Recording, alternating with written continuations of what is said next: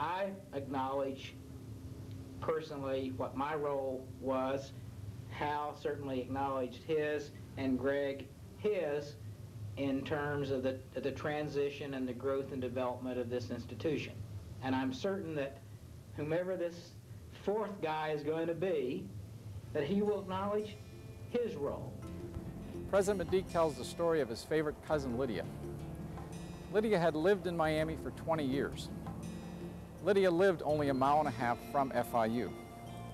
Upon his selection as president, she called to congratulate Mitch, tell him how happy she was for him, how proud the family was of him, and what a great job she thought he would do as president. The only problem she had, the only question she had, is where is Florida International University? The new president obviously felt that the university needed more extended exposure. I pledge to you today that I will work with undivided energy, attention, and enthusiasm to make FIU not just another university, but a true paragon of academic and administrative excellence, a model for similar universities in this state, across the nation, and around the world. President Maidique brought another kind of tenacity to the presidency. Almost from the beginning, he said, we're charting a new course. This is where I'm going, and you can come with me. He invited everybody who was willing to work to line up and to follow. And he's from business, and of course that had many of the faculty like, what does this mean he's coming from business? The faculty was going a little bit in a different direction here or there. And it was interesting because I think that he always wanted to be most respectful of the faculty. From day one, Mitch Maidique has had incredible energy, incredible passion for the university, and he's had a vision which has managed to sustain itself, largely because the vision tapped into where the faculty wanted to see the university go. We started 20 years ago, opened our doors 20 years ago today, and we are, as far as we've been able to determine, the youngest university ever to be invited to that exclusive club called Nostalgic. He set this place on fire. People began to realize that this guy isn't just a businessman, but he's a renowned scholar. He had written several books. He knew academia, and in fact, very quickly the faculty embraced him, and I thought that was just terrific. He believed in dreams, and he had a dream for this university. And we're going to be a major university. We're going to have 30,000 students, and at the time we had, what, 15 or so. And we were going to have a law school, and we were going to have a football. I mean, he went on architecture and PhDs. And the person was sitting next door and says, oh God, dream on. Another Don Quixote here, you know. And, but I tell you, I must say he could really visualize a major university that, you know, made a major impact to this community. The cultural diversity found in the school is absolutely unbelievable. The reason I chose FIU was because it has a great environment, great facilities for students to reach their goals. We feel that we should be one of the leading public universities in the nation. Dr. Maidique allowed us to dream much higher than we ever thought we could reach. When he came in and he said that he wanted us to be the UCLA of the South, a lot of us thought, well, we want to be different, but what he was allowing us to do is to think very, very high.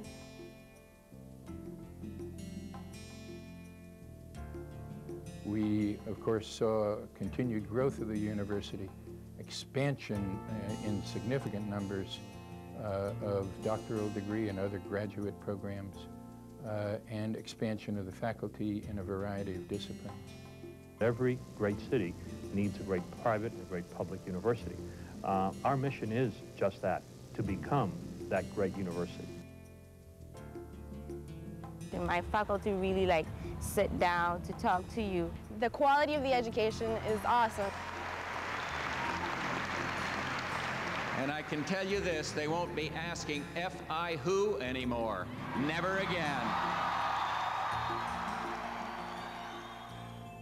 Until Mitch got here, we had not raised very much money for the foundation.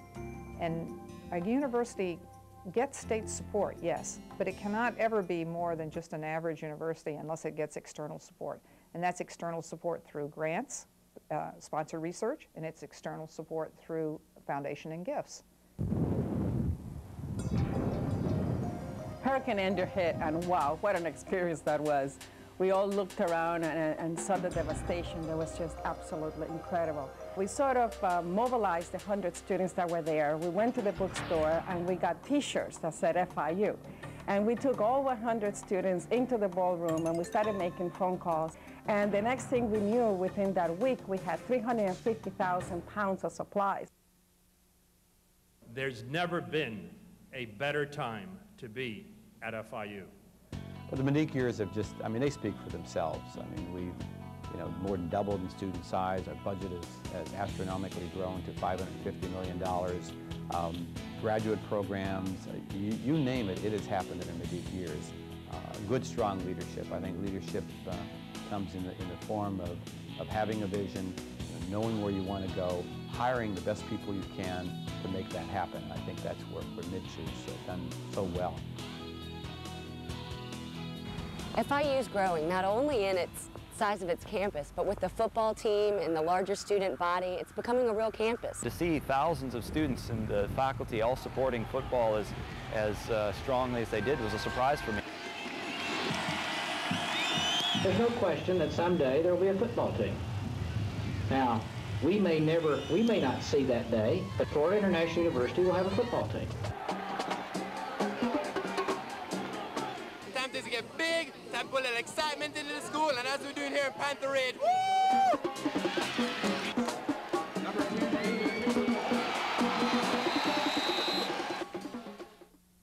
We all know President Maidique's mission for this to be one of the nation's top urban public research universities, and I certainly think it will achieve that. The ultimate, I think, test of an institution is what happens to your graduates. And it is clear that this community and outside communities have accepted our graduates with flying colors. Clearly, we are going to continue to grow in enrollment. My guess is we will get close to 50,000 students. Biscayne Bay campus will be fully developed. The only thing that I feel sorry about is that I'm not 15 years younger, because I'd like to be here 15 years from now to see where this place really is. I'll be on the sideline somewhere. I'm standing just a few feet from a torch that is dedicated to the memory of Senator Ernest Cap Graham. Senator Ernest Cap Graham in 1943 that first presented a bill before the Florida legislature to establish a public university in South Florida. 60 years later, the university is one of the fastest growing young universities in the nation. Florida International University has experienced 30 extraordinary years of progress. We became a Research One university, which is the top-of-the-line research university as gauged by the Carnegie Foundation for the Advancement of Teaching. And we added a chapter of Phi Beta Kappa, the most distinguished academic fraternity in the American higher education world. We've also added a law school, architecture school, and a football team, and dozens of doctoral programs and master's programs. But you can say that's a lot. Maybe it is, but it really is a beginning.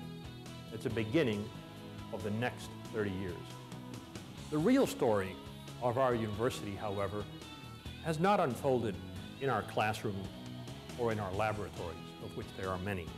It has really unfolded in our community, both in our South Florida community, as well as in the state, the nation, and indeed the entire world. And that is part of the story of what's going to happen. Florida International University at 50 will experience an even greater transformation than those we've experienced during the first 30 years.